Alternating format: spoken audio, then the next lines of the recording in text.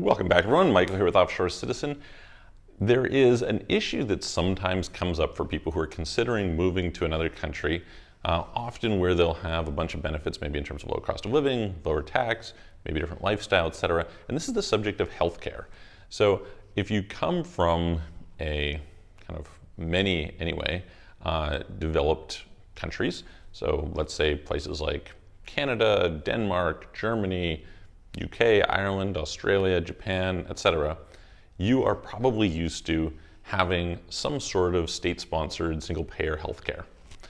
And so the idea is that a lot of people say, hey, I'm going to miss that maybe, and so I don't want to make the move because of missing out on that. So today I'm going to talk about what is the value of that healthcare, and is it something that you should be radically considering in your plan of where to live?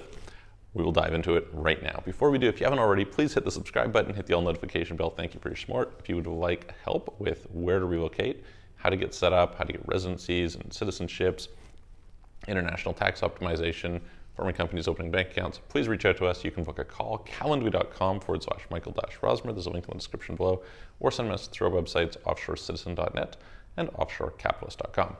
Okay, so let's dive in and discuss this. So obviously healthcare matters, right? Health is, I put out a video the other day discussing, 8 ways to improve security and freedom at the same time. One of the things I was discussing there was health, clearly super important, especially as people get older. I deal with clients who are, retirement age, etc. It becomes an increasingly important part of your consideration. Now, this being said, I think we can separate out 2 sides of healthcare. One is the quality of healthcare, and the other is the cost of healthcare. On the quality of healthcare side, I think it's fairly obvious that depending on your individual circumstances, the health conditions you have, your state in life, whether you have kids, etc., you want to find a place, ideally, that is going to provide you at least satisfactory, ideally better healthcare, right? That's pretty clear.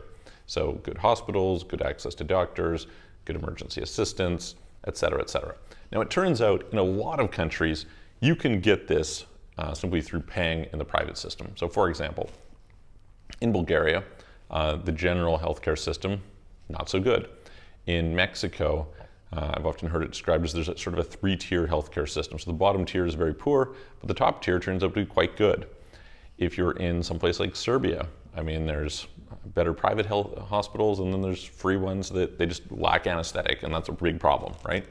So if you're going into a place where you can afford it, you can afford to pay for the private services, great. Now, just a bit of context here. Private services don't have to cost that much, and that brings us into the second side. So I first kind of had a discussion with someone some time back who they had left, they were from Denmark, they'd left Denmark, and they were talking to a bunch of their friends saying, hey, you should leave, you're paying, it's like the top tax bracket's like 56%, you've got all these different issues, etc. And their big holdout was they said, oh, but we have our healthcare in Denmark. And the interesting question to ask here is, okay, what's that worth? What does it cost? Because let's say that you're making $200,000 a year, just as a simple number, 2,000, 100,000 euros, whatever. And let's just say you have to give up half of that approximately in taxes. Okay, that's 100,000 a year. What kind of health insurance can you get for 100,000 a year? Pretty freaking good health. In fact, it's impossible that I've seen pretty much anywhere. Even in the US, I don't see healthcare that costs 100,000 a year. And now, if you're making 30,000 a year, then the value of that health insurance is probably really high. But if you're making a large number, it's comparatively probably quite low. And so I wanted to spend some time exploring what does it really cost. And I think there's 3 principal ways that we can look at this. So the first is maybe the most interesting, which is you can just compare the percentage of GDP allocated to healthcare in a given country and assign that to your own income and calculate what it works out to, right?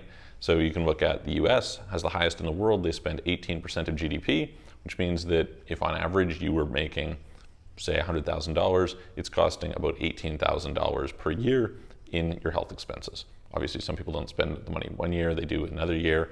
You tend to spend more later in life, etc. But this being said, that would be what an 18% of GDP number would indicate. Second highest is Norway. I believe it's about 14%. Average GDP per capita is higher, so it comes in similar, but that kind of gives you the top two. By contrast, you can go to someplace like Singapore. It's 4%, 4% of GDP. So, by the way, healthcare in Singapore is fantastic, right? Like, we're talking about very, very good healthcare, very, very good health outcomes. So this tells you something as well. The norm in most developed countries that would be considered to have, kind of comparable healthcare to each other, UK, Canada, France, etc. These types of places, you're talking about around 10 to 12%, maybe 9 to 12%. So just imagine, okay, that of your income, you're getting 9 to 12% of your income is going to healthcare. Now let's assume, just take a look at, well, what is the tax rate you're paying? If you're paying a tax rate of 40% or something, then let's say it's 10 just for easy numbers, you have 30% left. So what's the other 30%? You could, if you reduce your tax rate to zero, as an extreme example, you could take 10% of your income, you could assign it to healthcare, you could get yourself fabulous health insurance, and off you go, right? This comes to the second question, which is, what does it cost for health insurance? And people coming from the US might be used to really expensive health insurance because the healthcare system there is ridiculously overpriced. But if you go to a lot of places, I mean, for sure less than $6,000 a year, you're getting really good health insurance. You can, like, the lowest tier health insurance might cost you, couple hundred bucks a year. Maybe you don't want that, et cetera, but let's just say very, very reasonably, you can have really good health insurance in most cases for $6,000 a year. Now again, if you're somebody who is somebody in like remission from cancer, or preconditions, that might change things quite a bit. But under a normal person's situation, this kind of gives you some ballpark. And by the way, these numbers don't scale, right? In other words, whether you are making $100,000 or $1 million or $10 million, your cost for healthcare is more or less going to be the same. Here in UAE, I believe it's around 12,000 is the most. I think it's 12,000 is the most that I've seen, something like that. And that's like really, really crazy. Top, most expensive health insurance company, etc. So it gives you some context. The last is you can look at the cost of actual treatments. What does it cost you when you really go to the doctor? And what you're going to find is, now granted, I've gone to the doctor in the US and had, a very simple 5-minute visit and, a little tiny bottle of medication, and it costs $500 or something. And, by contrast, you could go in Mexico and get all kinds of stuff and it costs you next to nothing.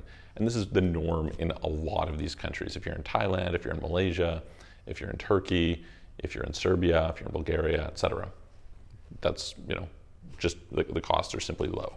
So anyway, I hope that gives you some context to judge for yourself, okay, what is it that I'm looking at in terms of what will it reasonably cost me? And therefore, based on what it will reasonably cost me, is it worth it? And that's a personal decision. I hope that helps. If you have questions, put them in the comments below, and I will look forward to seeing you on the next video.